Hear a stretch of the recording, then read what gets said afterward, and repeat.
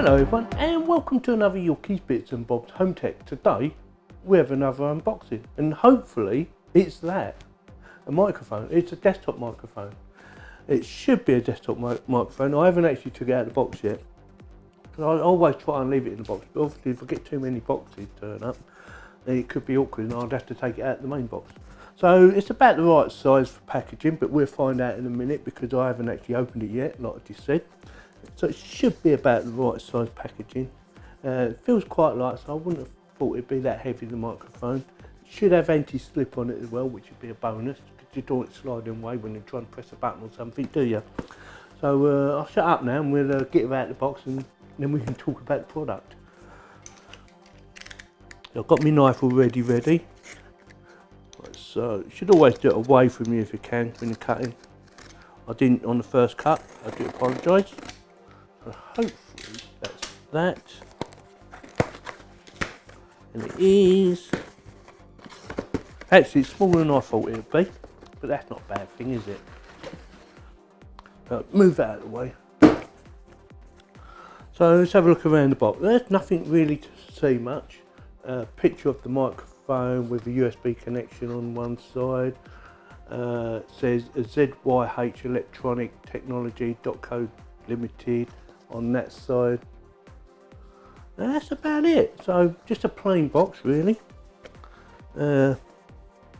Quite strong, so it protects the product inside, and that's what a box is supposed to do. It's supposed to protect the product inside, which is what it's doing, and give you an idea what's in the box, which it has. So let's get it out of the box and see what you're going to get for your money. It cost me just under £15, $14.99 on amazon.co.uk, and I'll stick a link in the description in case you decide you want to buy one. So what do we have? Well, basically we have the instructions, user manual, and I wouldn't thought you'd have much information there. Find device manager. So this is a plug and play, by the way. You just plug it in and play. That's the theory. We will test it and find out. But I'm sure, yeah, nothing much to see in there, so I'm not going to show you much. So yeah, like I said, it's well protected. As a gooseneck feature, yeah, bendable gooseneck. Let's get it out. And I would have thought that was probably it. Looking at that, I'll say that's it. So chuck that out of the way. Right, let's have a look. So it has an on-off button. See that? Down, or is that a mute button? Probably, yeah, mute button, sorry, I do apologise. Mute button. Gooseneck, so you can, it's very flexible, easy to use. Looks like quite a long lead, which is nice. Got a little rubber feet on it, so it's anti-slip. Oh, that's quite good actually. It's quite sturdy. Yeah, so you can do it at any angle. I'll show you a couple of pictures. There you go. Turn it around 360 degree, as you would have thought anyway, with a gooseneck. Plug and play. And on-off button indicator light there, so it tells you when it's on. That's a little LED light. So first impressions, it looks quite nice. It's only £15 or just under £15, so you get what you pay for, and microphones are getting cheaper and cheaper all the time, and some of the cheap ones are as good a quality as some of the more expensive ones. So yeah, let's see how long this lead is.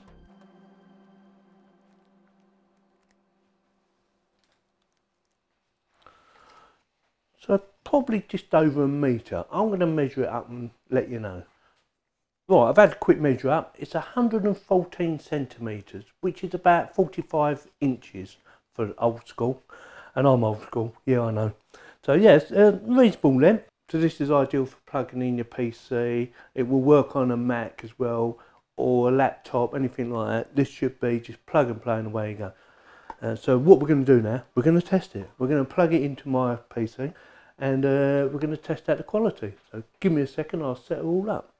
Right, so the microphone's all plugged in, and what we're going to do now, I'm going to quickly show you how to do your adjustments in case you need to do it. So first of all, you need to go click on the little speaker in the bottom right hand corner. This is on Windows 10, by the way.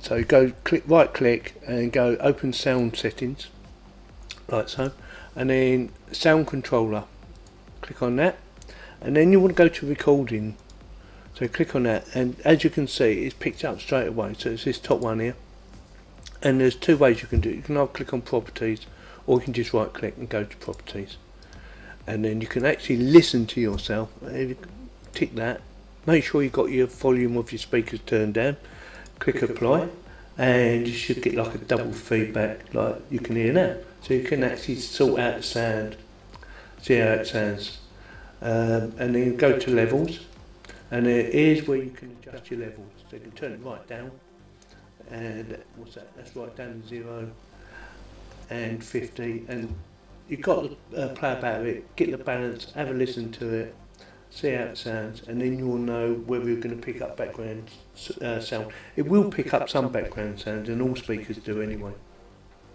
I've not found a set that will eliminate any background sound and only pick up your voice. Not yet anyway.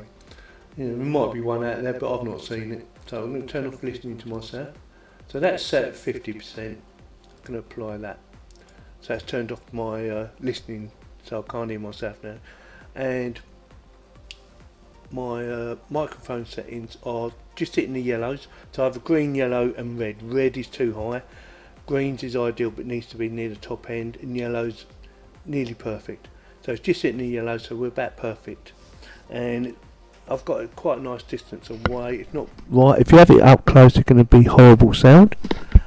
So that's just behind my keyboard now, and I've got the mic pointing towards me, and I think it looks pretty good. But I haven't obviously listened to it, so we're going to have a listen to it right now on playback.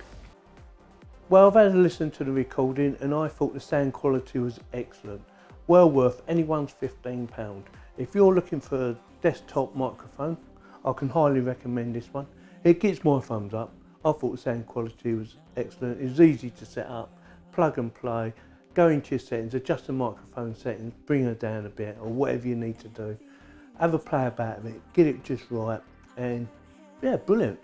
Easy to fold up, so if you want to stick it in your bag, if you've got a small bag and you want to take it around with you, it's easy to fold up. It's perfect for chatting, whether you're doing YouTube videos, live streaming, or chatting to your friends on something like Discord, TeamSpeak, or whatever.